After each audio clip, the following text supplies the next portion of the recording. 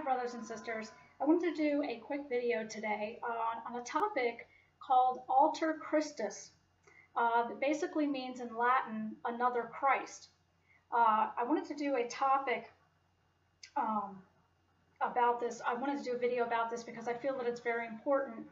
There are so many Roman Catholics in this country that go to confession every single day or every single week. Some go to daily mass and believe that they can go to a priest and confess their sins to this priest because they've been taught and indoctrinated since childhood that this priest is an alter Christus. And if you want to look this up online, you can. It means an alter, another Christ. Remember, Jesus said in Mark chapter 13, verse 6, and Matthew 24, verse 5, many shall come in my name, claiming I am he. Well, what are one of the offices of Christ? What is one of his roles or his works for us? He not only pays for our sin, but he also forgives. When he forgave sin on earth, people accused him of blasphemy and said only God can forgive sin. Well, we know, of course, Jesus is God and he forgave sin. Yet these priests can absolve people of their sins. People go and confess their sins to these priests. And I have some things that I want to read you here, but it's just food for thought.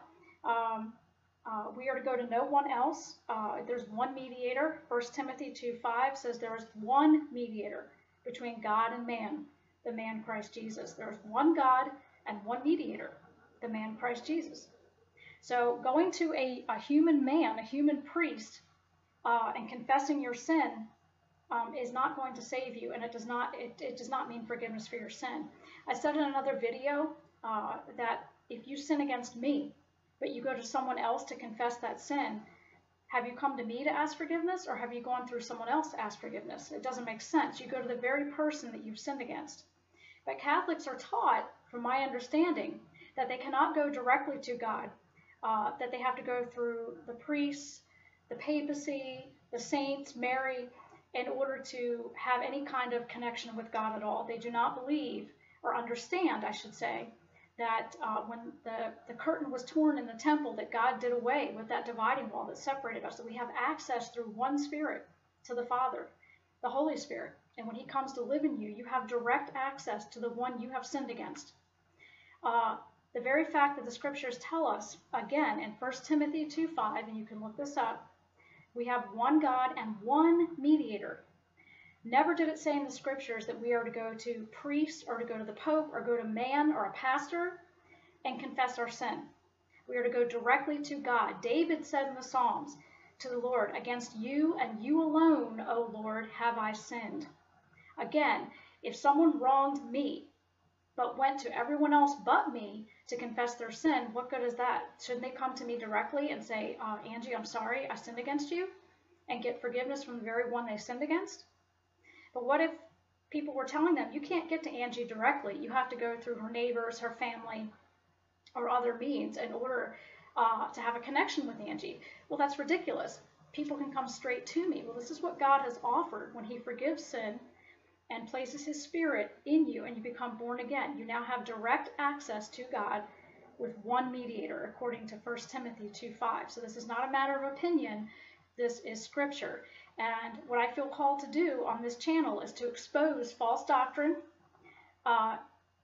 according to Ephesians 5:11 and bring it to light, and then teach the truth from the Word of God, which never lies. Let every man be a liar and God the truth, the scripture says. I also wanted to bring to your attention, I know I've done this before in previous videos, the word anti can mean in place of or a substitute for. The very fact that the Pope takes the title, the Holy Father, this title is reserved for God the Father alone.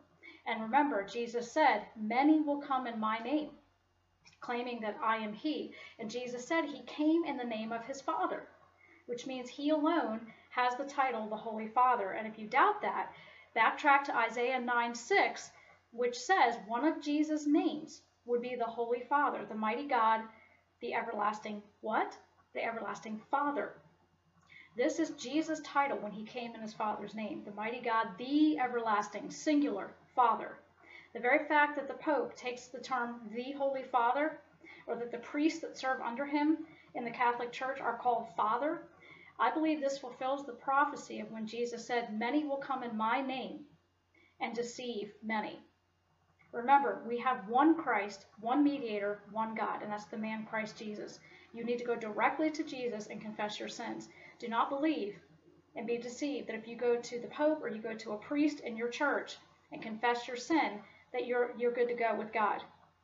This is a complete deception. It's falsehood. And you will stand before God one day and he will say to you, "Depart from me, I never knew you." We need to go directly to the source, which is God, and confess our sin, because he's the one who died for you. He is the one that justifies. It is not a man that can justify you. The scripture says, "Cursed is the one who trusts in man." What does it say now? Cursed is the one who trusts in man. We cannot look to man, no matter what title they have or what office they hold, and expect that they can deliver you from the wrath of God or forgive you of your sins. This is not biblical. But because the Bible is not offered in the Catholic Church and it's not taught, its people, precious people, are led astray and deceived by these doctrines. I also wanted to read you something from Pope Benedict that I found here. It was on a blog called www.catholicforum.com. That's www.catholicforum.com. And one of the posts on this forum says, in general, the priest is an alter Christus, another Christ, defined very beautifully by the Holy Father at the start of this year of the priest. As an alter Christus, the priest is profoundly united to the Word of the Father, who in becoming incarnate took the form of a servant. He became a servant.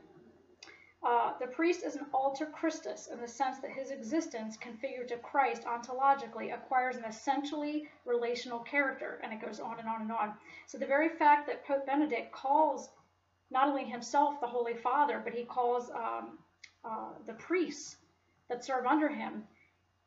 This is a quote from Pope Benedict on June the 24th, 2009, where he says that the priests are an alter Christus. So this is living proof for you that Pope Benedict himself preached this doctrine. I'm here to inform you that there is no such thing as another Christ. There's only one Christ. That's it. And Jesus said, "Unless you believe who I say I am, you will die in your sin." The scripture also says, "Salvation is found in no one else, for there is no other name given men under heaven by which we must be saved." And that's the name of Jesus, and this is in the scriptures. Simply taking communion or going to daily mass, and I did a video on transubstantiation recently, will not save you, dear friend.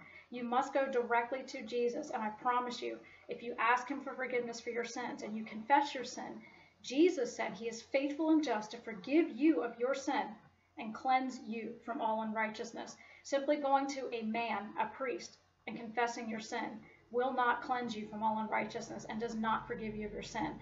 Again, this channel, I felt led of the Lord months ago, was made in order to bring about expose false doctrine and preach the truth from the Word of God. God's title is the Holy Father. Isaiah 9:6 says, when God became flesh, who is Jesus, the Son, that his name would be the singular mighty God, the singular everlasting Father. And remember, Jesus said, "Many will come in my name, claiming that I am he."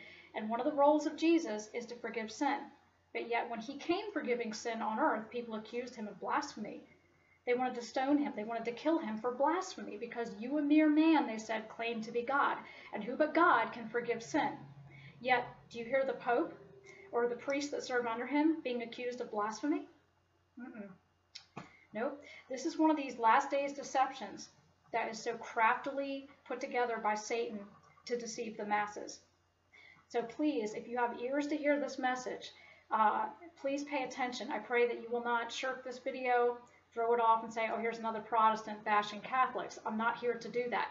I'm here to present the scriptures to you and present the truth to you based on the Word of God. This is not my opinion.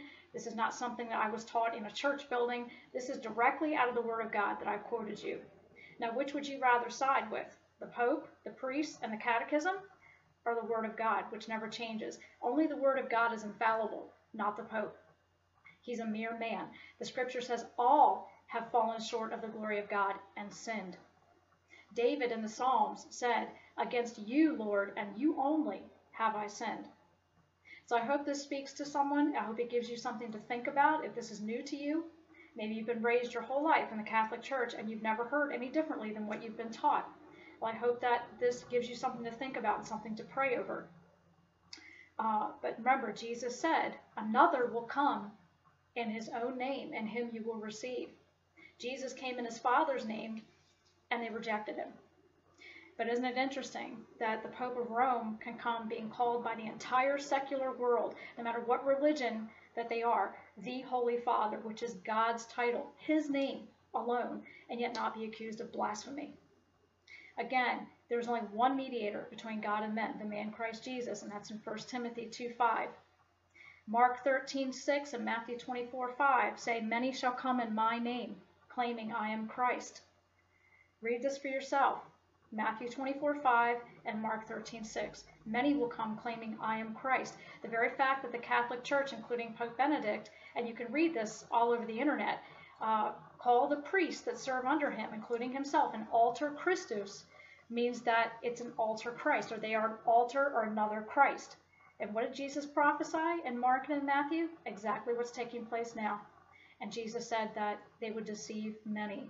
And Jesus cautioned us in the scriptures, take heed that no man deceives you.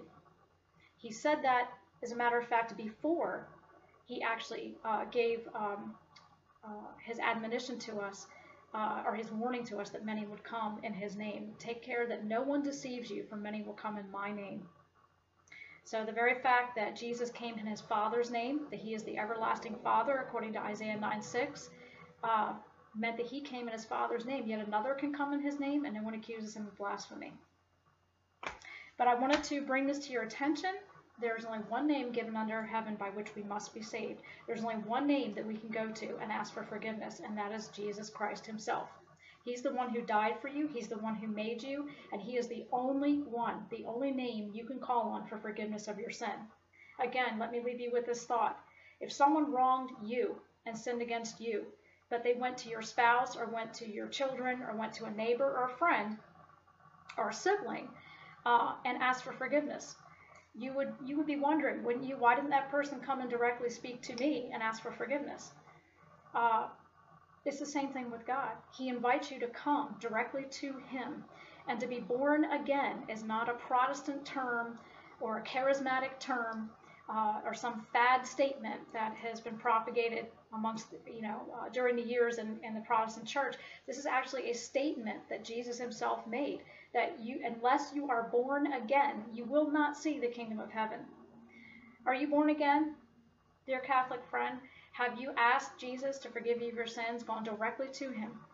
Have you asked him to come into you? As a matter of fact, being born again means you're born of God's own Spirit, that his Spirit will come to live in you, literally in you, and your body will become the literal temple of the Holy Spirit of God. This is what it means to be sealed with Christ, to be filled with the Spirit, and to be born again. And Jesus said, unless you are born again, you will not see the kingdom of heaven. Simply going to Mass every day, taking the Eucharist, or confessing your sins to man does not mean you're born again and that you're okay with God. This is just a word of warning, a word of admonition to those of you who this may be new to.